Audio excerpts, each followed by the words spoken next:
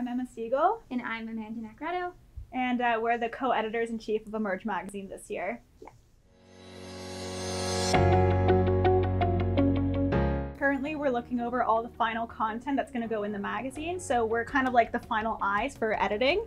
And so we're spending all of today basically going over all of the stories that are going to end up in the magazine. So written ones, and then the photo essays as well. Yeah. We're checking everything. And then once that's done, we're uploading it for the layouts team to start finalizing their content. So then when we all come in on Tuesday, hopefully we'll have like the final stories and the final looks of everything that we can print out and like basically make a mock version of the magazine to see how everything's looking and go from there.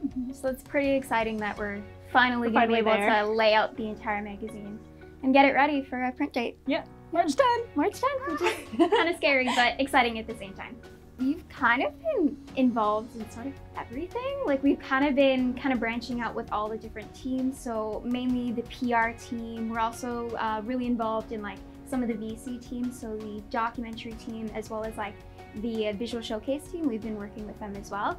Everyone has been like really great in terms of like wanting to be part of the magazine, but also like kind of we're sort of like paying that back where we want to try to like include little bits of them in our magazine, if that makes sense. So we're trying to kind of like include as many people as possible. Yeah, it's like very like collaborative and connected. Like we're constantly in meetings with the magazine launch team to figure out how to be as consistent as possible between the two platforms.